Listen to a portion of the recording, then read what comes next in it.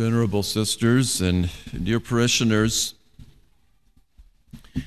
I spoke at some length last Sunday about the Trinity, how the operations of the Holy Trinity are, the generation, the procession, the relationship. So I would like to today to continue speaking about an aspect of the Holy Ghost, and that would be the fruits of the Holy Ghost.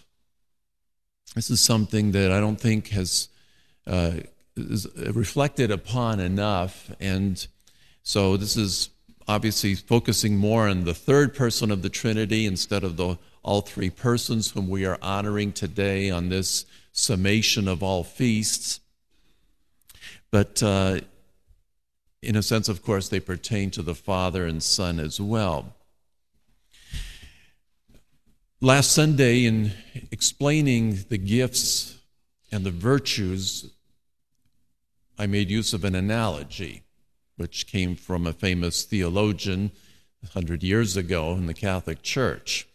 And we talked about the virtues being the motor in our boat, that we are obliged. It is our duty to keep this engine going. In this boat, if we don't, that boat will not reach its destination. Boats have a destination. They are not just built, just sit in the harbor and be safe and go nowhere. They're supposed to go places.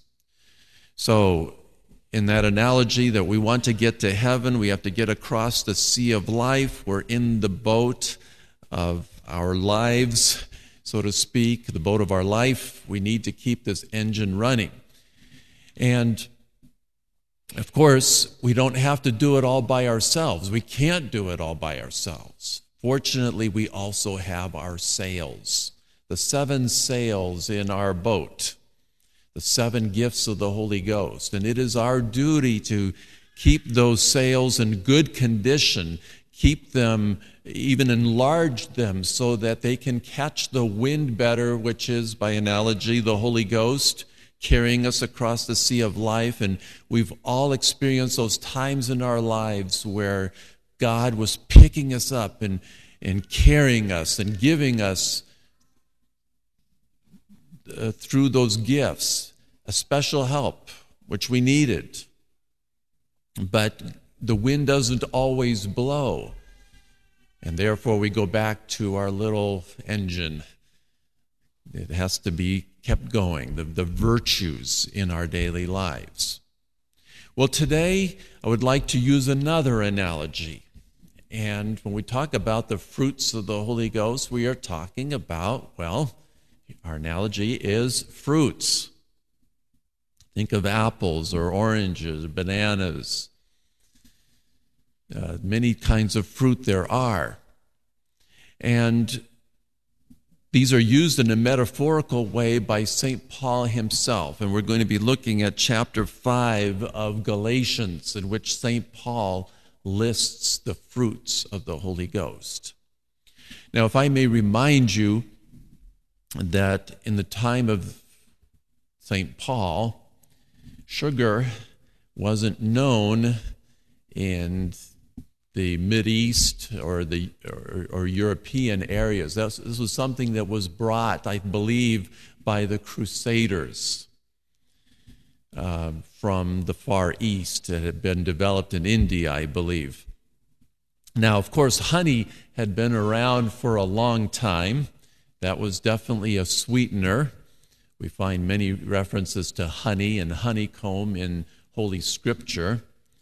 But the people didn't have sugar, so often fruit was the dessert, so to speak. Fruit is sweet. It has fructose in it. So in the absence of sugar, honey and fruit were used as a dessert food. So there's that idea of sweetness, of pleasure, when one is partaking of fruit. Now, in chapter 5 of Galatians, St. Paul, we can look at the second half of it. St. Paul, before he lists the fruits of the Holy Ghost, he lists the works of the flesh. And we hear this in another Sunday epistle. He says, the works of the flesh are manifest, which are fornication, uncleanness, immodesty, luxury, idolatry, witchcrafts, enmities, contentions, emulations, wraths, quarrels, dissensions, envies, murders, drunkenness, revelings, and such like. And then St. Paul makes this key point about these works of the flesh. He says, if you do these, you will not inherit the kingdom of heaven. Our world, our relativistic, liberal world, which thinks that you can do these things and get to heaven, find a direct contradiction here. St. Paul says, watch out for these things. These are serious offenses. They will keep you out of heaven. So it's an examination of conscience. Are these sins present in our lives? If they are, we have to eliminate them. Otherwise, as St. Paul says, we have no inheritance in. He says, they who do such things shall not obtain the kingdom of God. So St. Paul has to talk about the ugly, about the unfortunate. So he has to list those. And then he makes this transition into the fruits. But the fruit of the Spirit is charity, joy, peace, patience, benignity, goodness, longanimity, mildness, faith, modesty, continency, chastity. He says, against such there is no law. Now, what St. Paul is telling us here is that if we live that life of virtue, keep that engine going in our boat, and benefit from the wind of the Holy Ghost, the sails that are in our boat, and we keep persevering in this, he says we are going to see the fruits in our daily lives. Now, how are the fruits different from the gifts and the virtues? Well, the virtues and the gifts are of a permanent character. They're always there. They're supposed to always be working. So these are more like the causation aspect of it all. But the fruits are the effect. And theologians and interpreters of Scripture tell us that the fruits are these good deeds that are done so repeatedly in our lives that we actually acquire a pleasure in doing them. But how do you take pleasure in doing something that's difficult? Well, it happens that if you get into good habits, that you can reach a point where you look forward to it. You inherently enjoy, or often anyway, enjoy some pleasure in it. An example that comes to mind, let's say somebody wants to get onto an exercise program. They have them in exercising. They said, I got to go, work out. I got to make use of that equipment. And at first it's hard. But when they get into that, they get into a rhythm, a routine, where they actually start looking forward to that exercise. The running, the physical exertion. There's even a certain kind of pleasure that comes with it later on. So it's the same way in the spiritual life. If we are persevering in virtue and in using the benefiting from the Holy Ghost by cultivating His gifts, we are going to do these good deeds, yes, which are difficult, but we actually have a spiritual pleasure involved. And that's why they're called fruits, because fruit is sweet. And St. Paul says, in your life, you should have this spiritual sweetness, because it just happens if you persevere in it long enough. So Charity, the first fruit, where you not only do good deeds, but you enjoy helping others. You enjoy doing those. There's that spiritual pleasure that comes from lending assistance spiritually or temporally to other people. Joy, well, there it is, the joy itself. You know, there's no such thing as a sad saint. Yes, we have sorrow in this life, and that is one of the paradoxes of our faith, but St. Paul himself says, as sorrowing yet always rejoicing. A continual moroseness of some kind is a lack of the fruit of the Holy Ghost. There should be at a deep level a joy we have, and that leads right to the third fruit of peace. If you're in turmoil or going through a storm, conflicts going on inside of you, you're missing out on the peace that is a fruit of the Holy Ghost. Patience, and that is actually a synonym for longanimity. This is why in some ancient copies of the Scripture there are only 9 fruits of the Holy Ghost, and in other copies there's 12. And this is a legitimate area of study for Bible scholars to try to figure out, was it 9 only, or is it 12? But it's possible that 3 of these are being used in a synonymous way. For example, patience and longanimity, synonyms.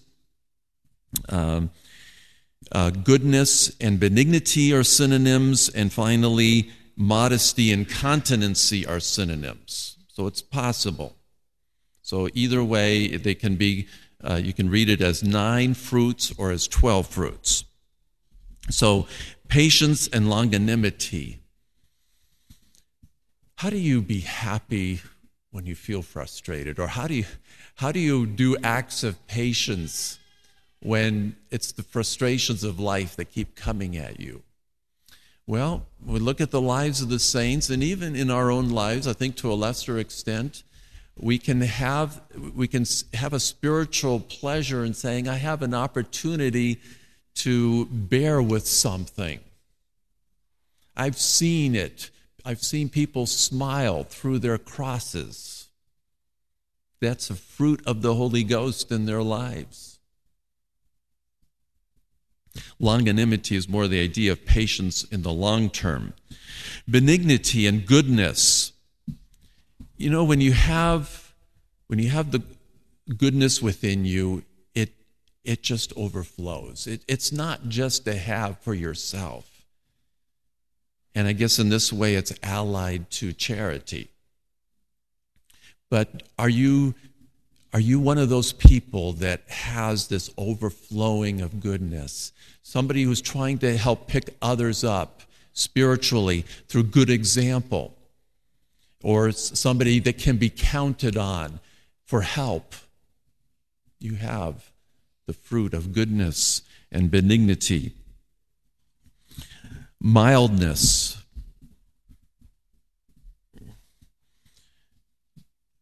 Didn't Jesus tell us, learn of me, for I am meek and humble of heart? Meekness or mildness.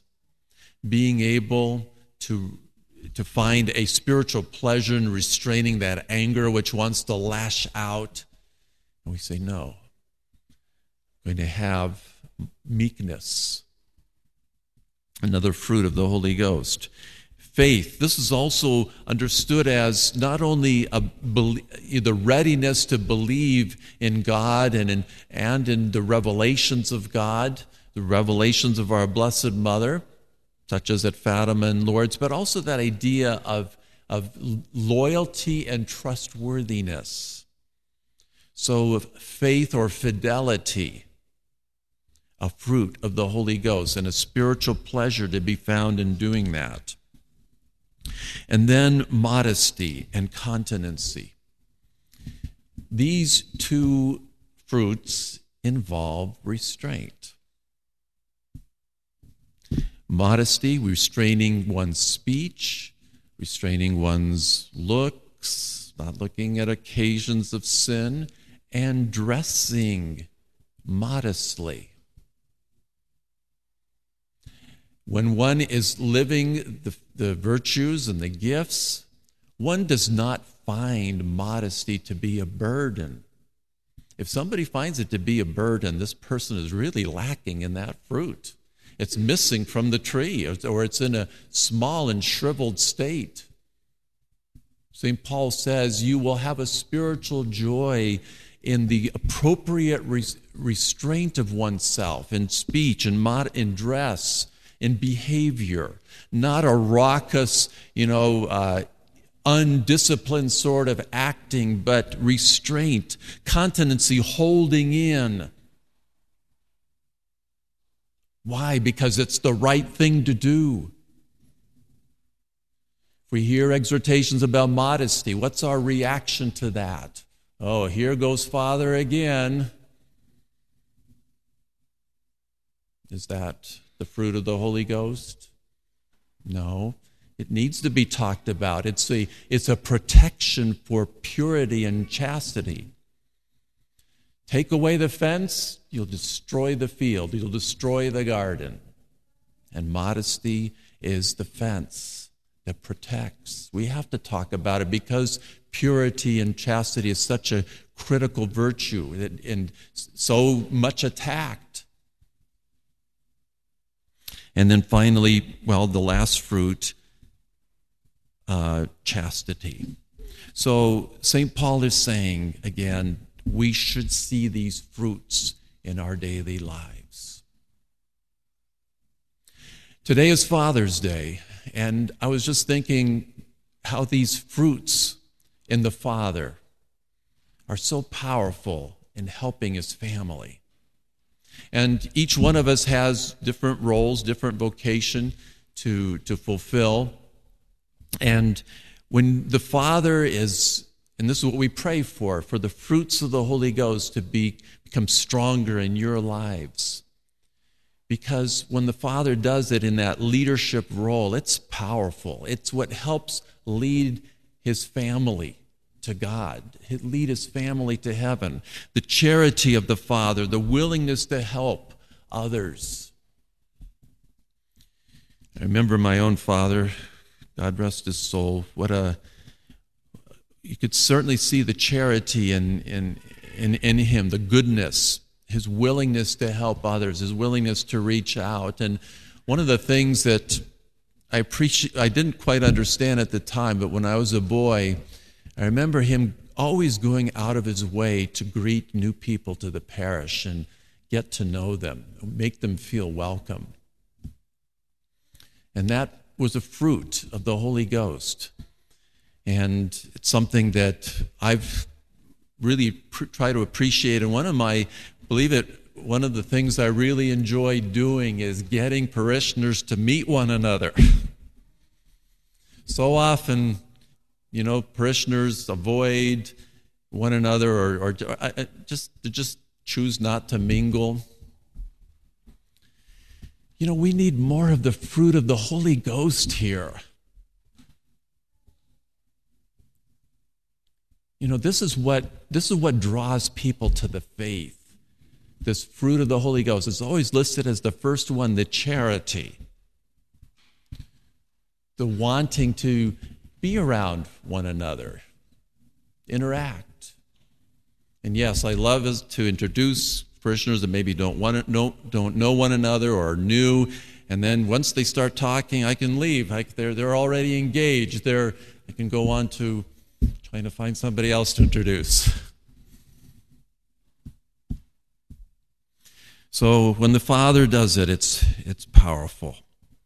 It's his patience when Dad is bearing up under trials and contradictions and dealing with his frustrations. He's teaching his family through that fruit of the Holy Ghost what needs to be done, how to deal with it, and of course his own joy and peace in having the faith.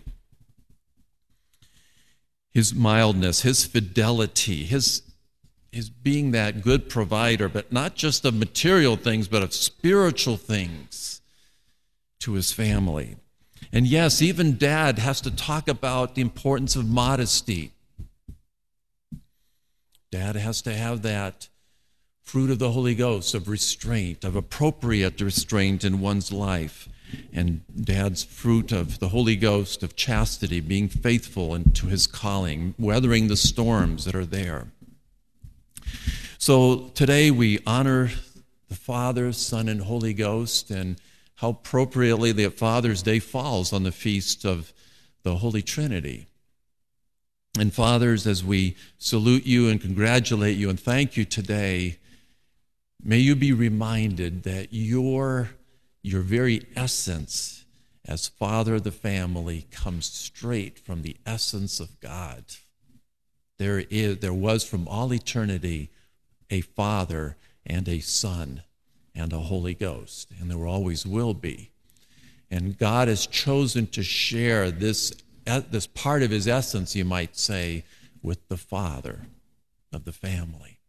The Father begets the Son. The Father, in the natural Father, begets and nurtures and sustains and raises.